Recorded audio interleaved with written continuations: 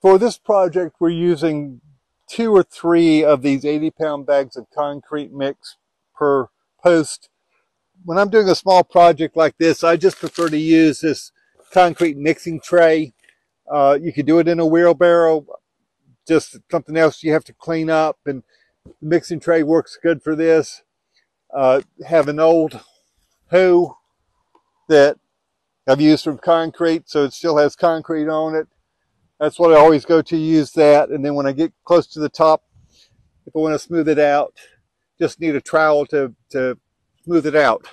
We know a lot of people, when you work with concrete, you get it way too wet, and that weakens the strength of concrete.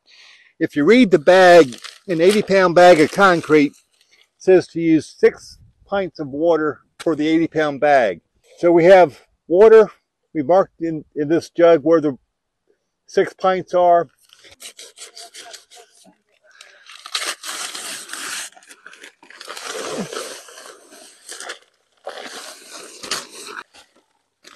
But basically, you empty your bag of concrete, create a depression,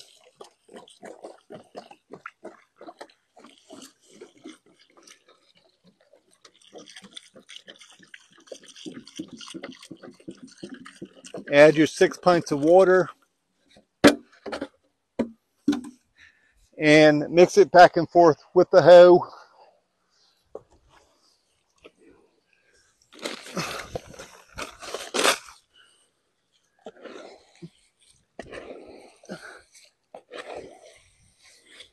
Just pulling the dry mix down into the water. With this, I'll usually do it from both directions.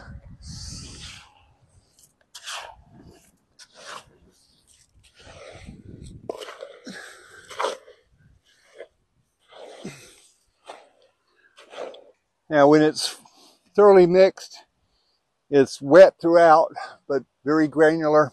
This is not anything you're going to pack down and scratch your initials in. It just isn't that consistency of concrete, but this is the strongest mix you can do it. Just barely wet like that. A lot of times when you do it like this, there'll be little pockets of dry powder. They have enough moisture around them that when they get in the hole with all the rest of the concrete, they'll hydrate, form up into a solid mass. So you don't need to dilute more and weaken your mix. I'm tamping down any air pockets in it, basically tamping with just a flat end of a board to pack it together. This hole probably needs maybe another half bag. I'll wait till I get the post in the next hole over so I can put it over in there too. Since this won't dry out before I get that done, it'll be okay. If it started to dry out, I'll spray it lightly. Concrete like this actually takes 28 days to cure to reach full hardness. It reaches something like 90% of its hardness in a day.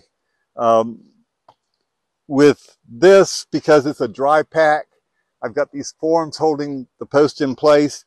I could actually take these forms off in just an hour or two, and the post won't go anywhere. It'll be a good, strong, steady corner post here, and I'll just continue to work down along this edge, get the rest of these, get all these in place today.